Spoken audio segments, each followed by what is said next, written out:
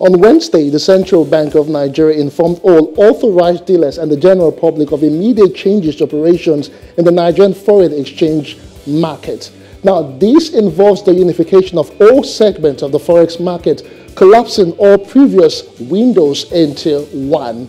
The changes include abolishing the segmentation of the FX market into different windows. All transactions are now to be done through the investors and exporters I&E window. Now, applications for medicals, school fees, BTA and PTA, and SMEs would continue to be processed through deposit money banks.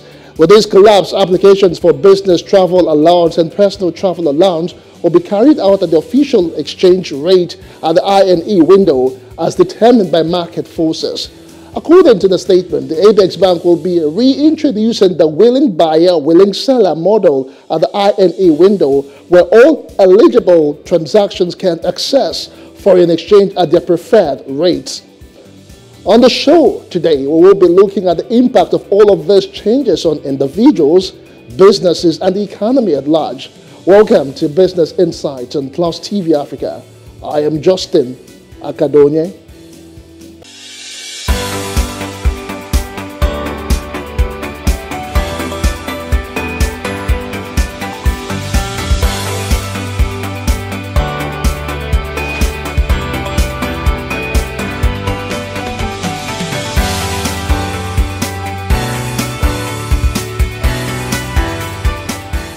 Welcome back. We begin with a roundup of business stories making headlines. Now, investment analysts have predicted that headline inflation rate will rise above 23% on account of recent government policies, including removal of fuel subsidy and naira depreciation in the forex market. Meanwhile, the National Bureau of Statistics (NBS) Consumer Price Index (CPI) report for May this year shows headline inflation rose year-on-year by 0.19 percentage point to 22.41% in May from 22.22% in April. Now, this is the highest inflation rate recorded in Nigeria since September 2005 and the third straight month of staying within the 22% band. Now, from inflation to forex. Now, the exchange rate between the naira and the dollar fell to 702 naira to the dollar at the end of the day on Thursday, June the 15th, at the official investor and exporter window. Now, this is according to data from the FMDQ, where the exchange rate is sold officially by traders.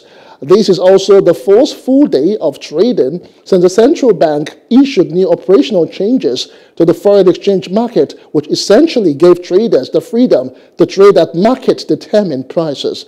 The closing rate for the day was 702.19 naira to the dollar after opening trades at 658 naira 50 kobo per dollar. The intra-day high was 791 naira to the dollar, which means the exchange rate sold at the price during trading. Now, the intra-day low was, however, 461 naira to the dollar.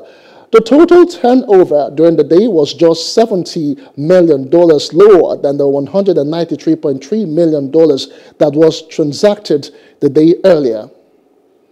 Now, the empowerment of state, government, private investors, adoption of renewable energy, and reformation of the governance structure of the power sector are capable of driving investment, improving electricity access, and fostering economic growth.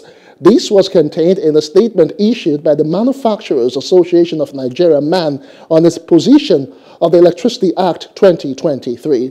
The DG of MAN, Segun Ajayi-Kadiri, said there is the need to tighten the security infrastructure as no investor wants to do business in the terrorized economy, while urging state governments to partner with existing agencies and operators in the power sector.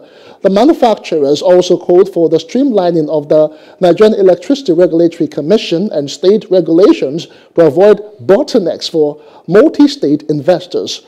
Ajayi-Kadiri emphasized the need to address the uneven distribution of gas to avoid delay in state execution of mega power project.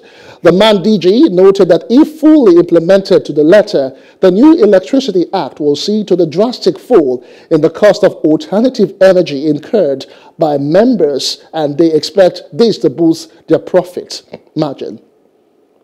Well, finally, Nigerian equities market closed negative as the key market indicator declined by 789.89 basis points amid negative market breadth. The NGX All-Share Index declined by 1.32% to close at 59,195.21 basis point against the 3.13% gain recorded previously.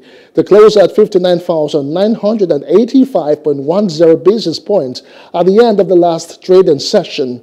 In Naira terms, the NGX market cap records 430.1 billion Naira loss. Year to date, the NGX ASI stands at 15.50%. Now, the total volume traded declined by 9.76%. The close at 1.17 billion Naira, valued at 15.36 billion, and traded in 12,611 deals. UBA was the most traded stock by volume with 192.83 million units traded, while GT Co was the most traded stock by value with 3.33 billion units. And that's business roundup for today. I'll take a quick break and I'll be introducing my guests to look at the issue of Forex and what's happening in the economy. Do join us again.